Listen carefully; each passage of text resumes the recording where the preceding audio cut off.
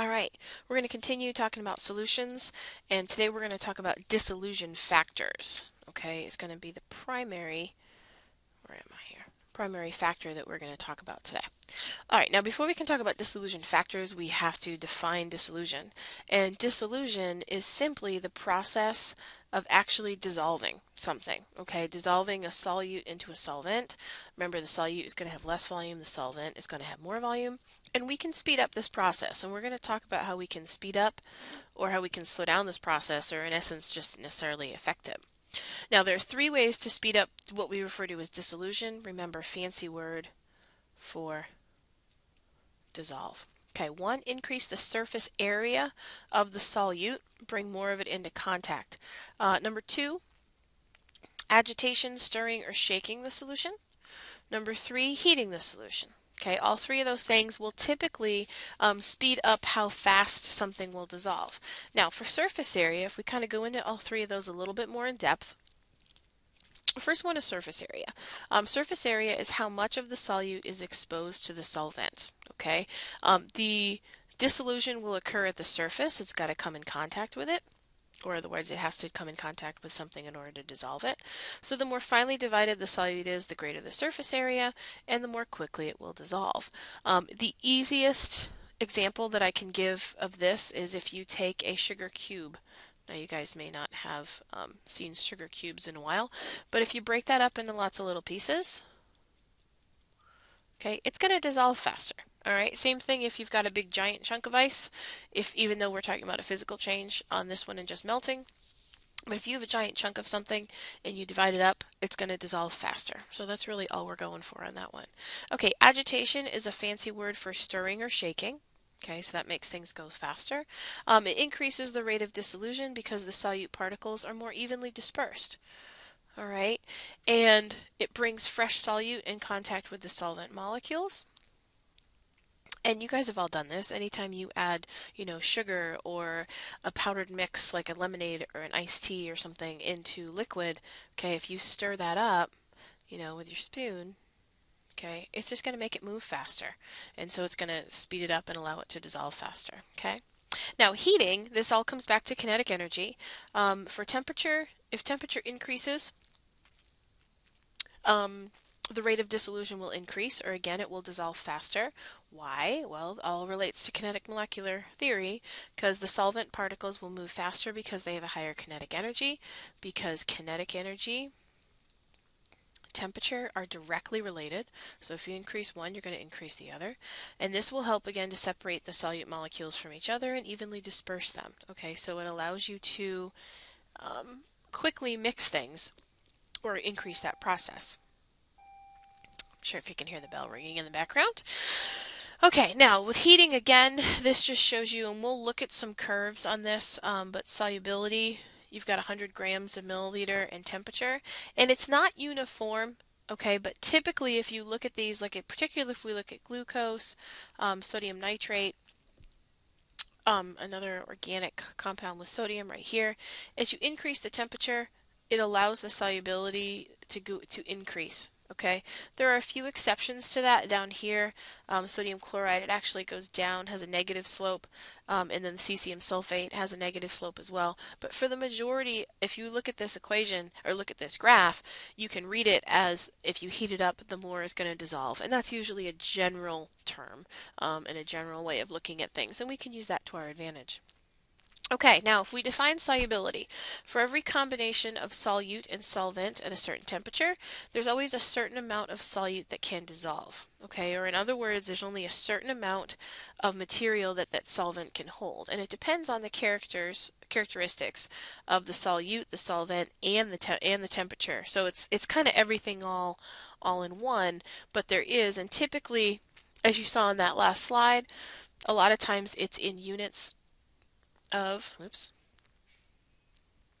grams per milliliter, okay?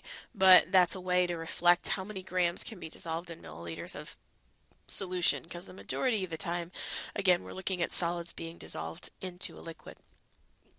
Excuse me. All right, now for solubility, as the solute particles dissolve, some will hit the surface of the crystal and actually reattach kind of reattach back.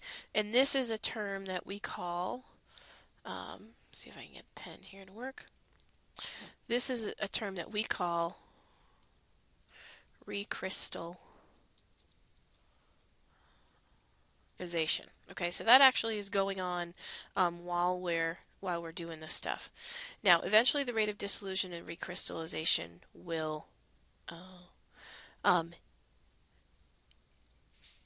be equal. Okay, and what will this create? This will create what's called solution equilibrium. Okay, now for solution equilibrium, this is a state in which the opposing processes of dissolution and recrystallization will occur at equal rates. And I'm going to show you a picture on this next slide that hopefully will make this a little bit easier to understand. And we're going to define this term equilibrium a few more times over the course of the semester, but the whole key is that the rates are equal. Okay, so for example, right here, let's see if we can do this here. This first one, this is when you first dump whatever material you have into the solution. So this is our fancy word for dissolving or dissolution. Okay, you dump this in and it starts to dissolve. It starts to mix in. Okay, now, so that's the up arrow. Now, the down arrow that's coming back down here, and you'll notice that the up arrow is still larger. Okay, so this is a situation where the dissolution is still greater than the recrystallization.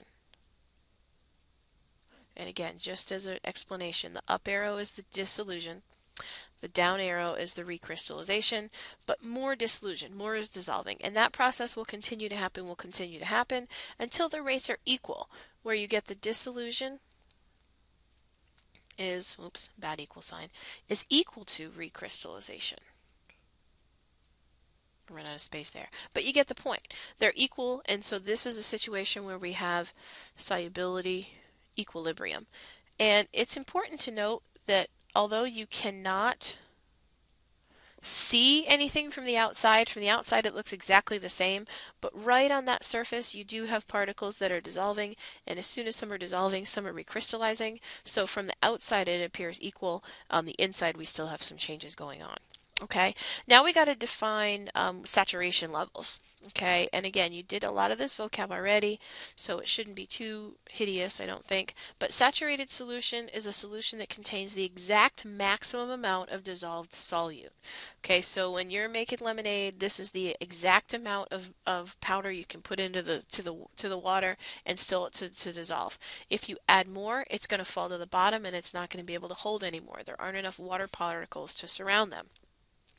Now, an unsaturated solution on the other side is a solution that contains less than the maximum amount of solute. Okay, so this is a little like Goldilocks and the Three Bears, and that the saturated is the exact equal amount. Unsaturated has less than the amount. Then you're going to see we're going to get to a situation where we can create what's called a supersaturated solution. Now, a supersaturated solution contains more than the maximum of solute. And you may go, well, how the heck does that happen? Well, we force it to happen. This can be created by heating up a solution and dissolving as much solute as possible. We have to allow it to cool undisturbed. And it will recrystallize quickly if seed crystal is what we call a seed crystal is added. This is how they make rock candy. And before you ask, I've never had success with it, so it usually does not work well. Let me do this here. Oops. Whoa, hey. I want to be able to write on it. This is how you make rock candy.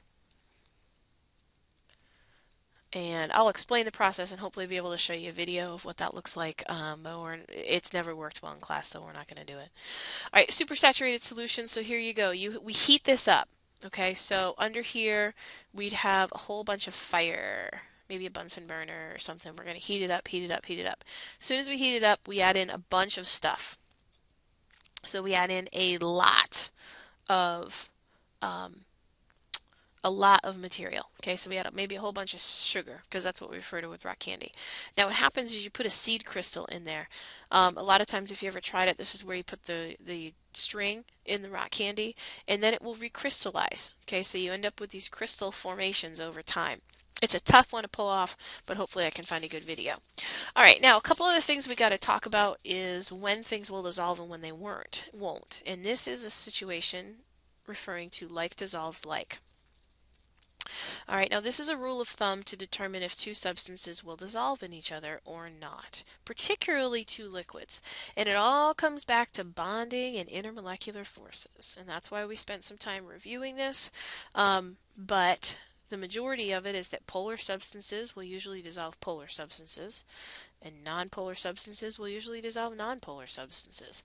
And that's because similar intermolecular forces, they can actually react.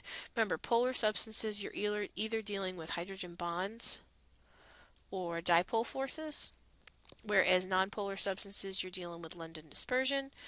So if they have similar forces, they can intermingle. If not, they're not going to intermingle, and that's just chemistry. Okay? Now, a couple of unique situations or terms that we refer to with liquid, oops, I want the highlighter again. There we go. With liquid solutions these are the two terms of what's called miscible.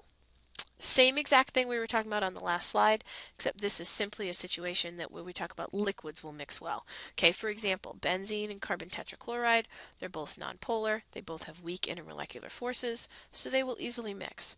Immiscible substances are two liquids that are not soluble in each other.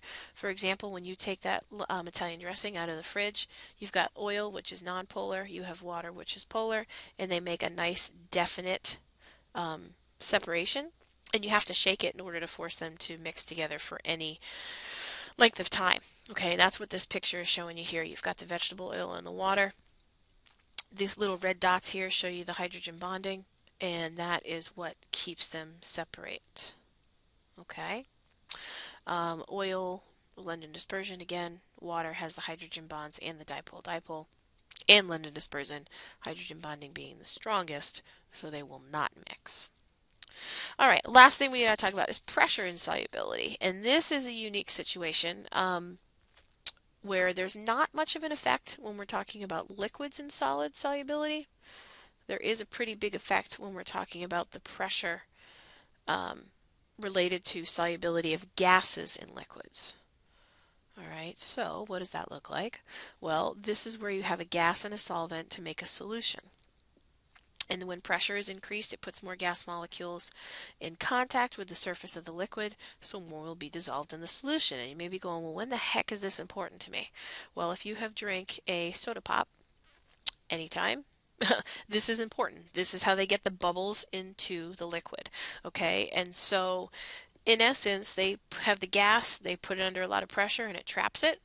So just to show you what this looks like, you've got liquid, you've got gas particles, they increase the pressure and they're going to force more of those gas particles into the solution.